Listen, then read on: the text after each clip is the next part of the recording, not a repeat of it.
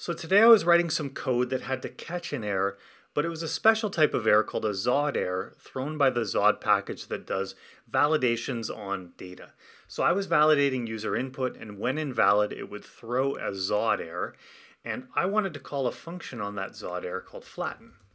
So I called it. TypeScript did not like this. It said basically flatten is, you can't call a flatten function on unknown.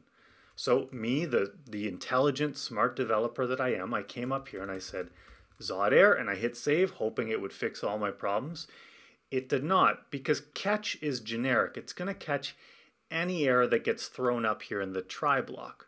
So I was back to square one, and I had to basically figure out, how can I know what type of error I'm catching? So what you actually do is you use an if statement. So you can say if E is an instance of Zod error. Well, now TypeScript is smart enough to know, messed up, there we go, that E is now a Zod error, so you can call the flatten function. So why don't we try this out? I'm going to make a request to my API that will console log this error out and show me the validation errors. Why did I want to do that? Because I actually didn't just want to console.log. I actually wanted to return success of false and errors are e.flatten, like this, which now displays these errors nicely to whoever called my API.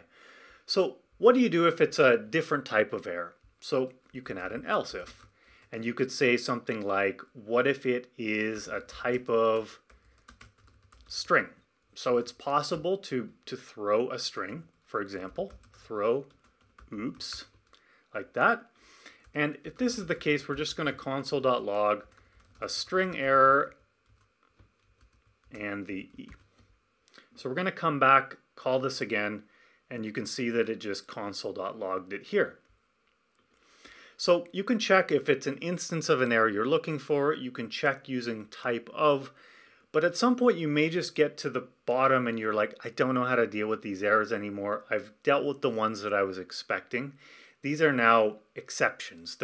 They weren't what I was able to recover from. So in this case, what I would do is actually just else rethrow the error to whoever called this function, because maybe they're expecting and they know how to handle and recover from that type of error. So for example, if I were to change this to a new error, which is one we're not dealing with yet, send this. Well, what does Next.js does? It just explodes with HTML. Not super useful, but it does return a 500 internal server error. So I guess that's okay. What you could do inside of Next.js in that case, you could come up here and you could write a try catch around this whole thing. And you could say if E is an instance of error, well, what we're going to do is we're going to return a response of 500, and we'll have some JSON that says like message catastrophe, just like that. I would actually have to move this up inside of the try block.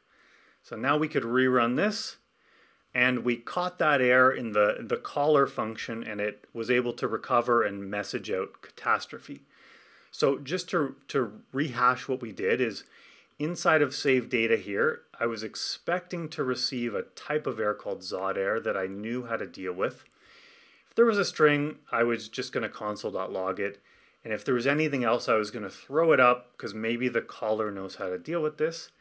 Luckily, we are the caller. So we could write our own try catch, check if it's an instance of error, and respond with a 500. So you'd still want to, in this case, if it wasn't handled by the if statement, say throw E again. So whoever called this can try to deal with it. But this is how you can go and inspect the type of errors that are being caught, so you can try to recover from them in the appropriate way. Hope you enjoyed the video. Take care. Bye.